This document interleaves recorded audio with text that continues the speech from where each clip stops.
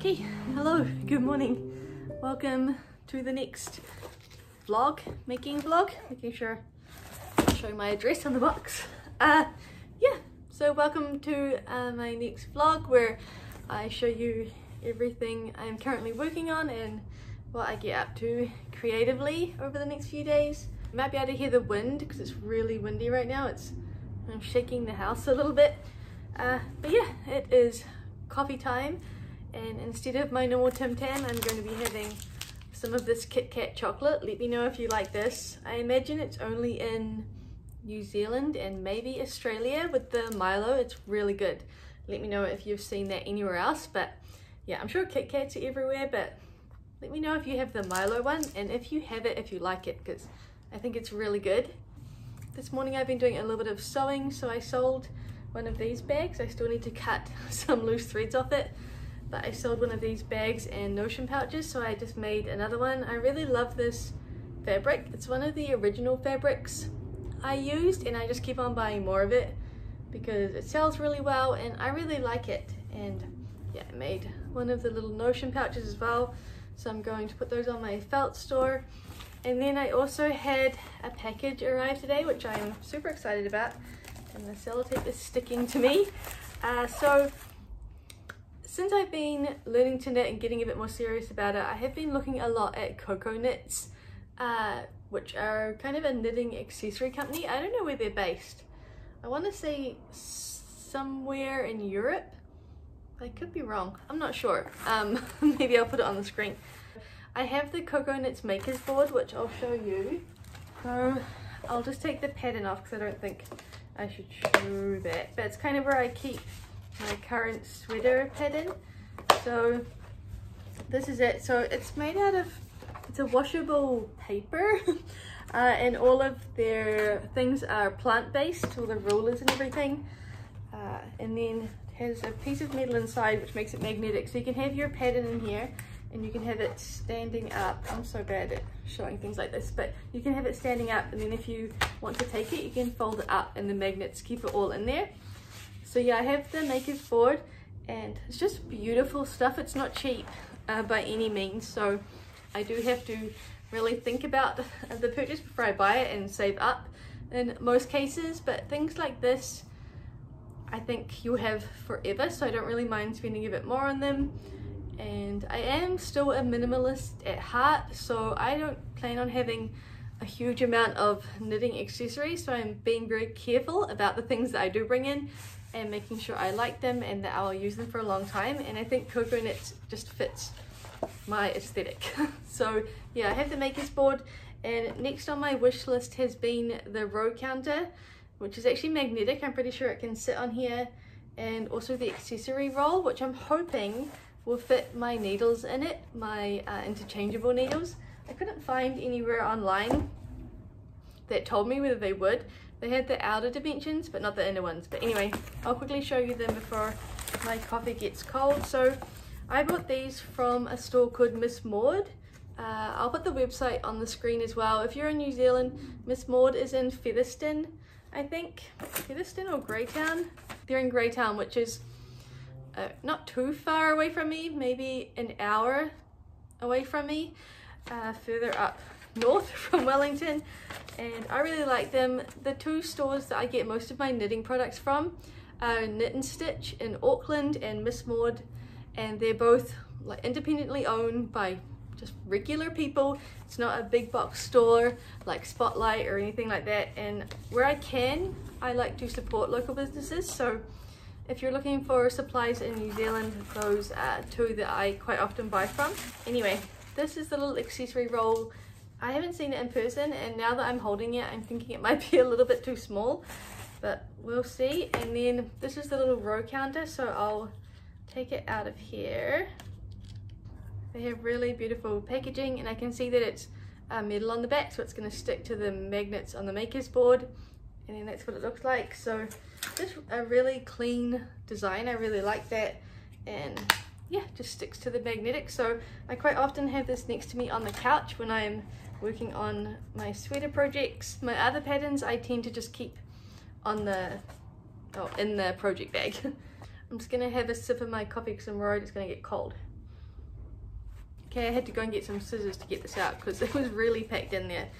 But this is what it looks like. It's just held together with some elastics, and I think you can get different color elastics.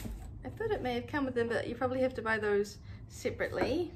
Oh no, it says there's 3. Oh yeah, there is. So it comes with 3 other little elastic bands if you want to change the color.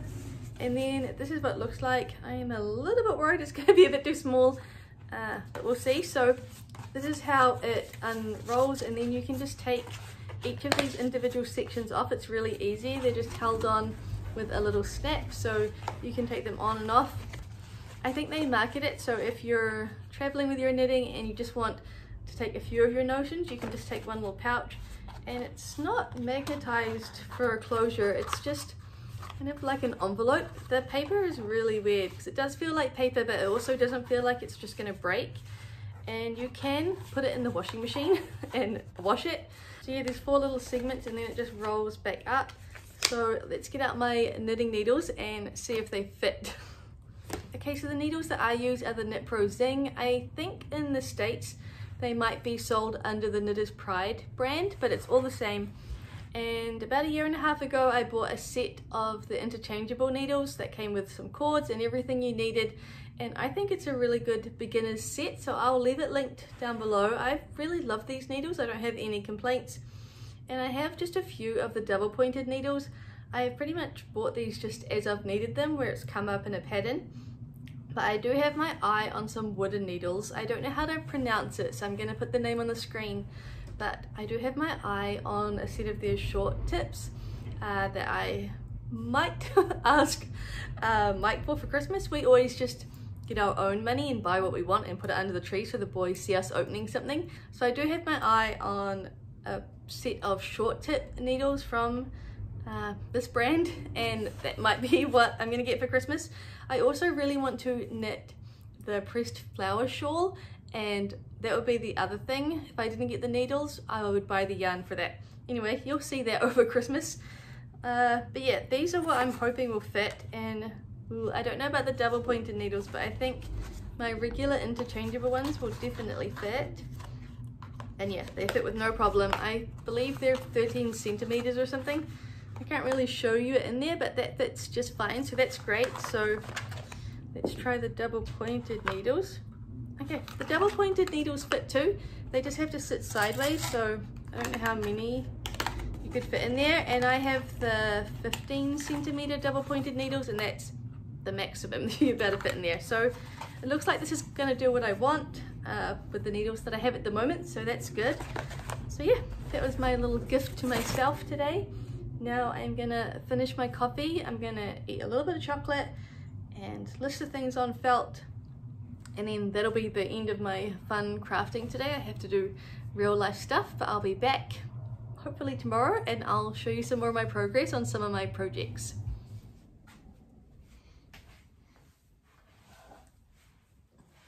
Okay, so it's a couple of weeks later. Things took a bit of a turn, so I'm gonna share where I'm at with some of my projects and give you a bit of an update. So I think I mentioned in my previous video that Tobias was sick, and I'm pretty sure he had the flu, and I'm pretty sure I caught the flu from him, and I was incredibly unwell. It's probably the worst I have ever felt. I couldn't lie down without coughing, so I had to sleep upstairs on our chair, and long story short, I ended up getting pneumonia, and I was able to stay at home. I didn't have to go into the hospital for antibiotics through an IV. They just gave me really strong antibiotics at home, but our whole school holidays I pretty much spent in bed or on the couch. So the boys did not have a very exciting school break here in New Zealand. They're back at school now. I'm feeling a little bit better. I still can't take a deep breath without coughing, and I haven't done a lot of knitting, but I really wanted to upload this vlog, so I'm going to share with you what I have been doing. And yeah, but yeah, I'll warn you that it's not a lot. So the first thing I'm going to talk about, let's start with my socks, which I am using the sock lady tutorial, crazy sock lady. So yeah, I haven't done a lot. I feel like it's really small. I think I cast on 54 or 56 stitches, and I don't know, maybe when they block out they'll fit, but I'm gonna keep on going. So I'm almost up to the bit where you start doing the heel flap. I think I have about another 9 rows to go. So there's my sock progress. Then I will talk about this, which I'm pretty sure I mentioned. This is the Sunday sweater by Petite Knit Mohair edition, but I am not doing it with just mohair.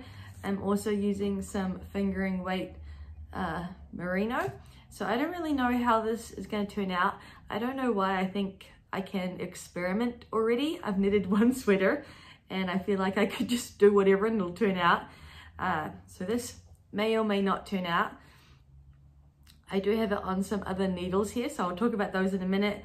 And then also, while I wasn't feeling well, I did make some new stitch markers. I made some new little ghosts. I think it's going to be too hard to see, so I'll insert a photo. But I added some color to them and I really love them. So they are available on my felt store and I have been using them on quite a bit of my own knitting. So, sorry, I'm going to have to cut out so many coughs from this video. But I've just started on the neck ribbing. I need to do 8 centimeters.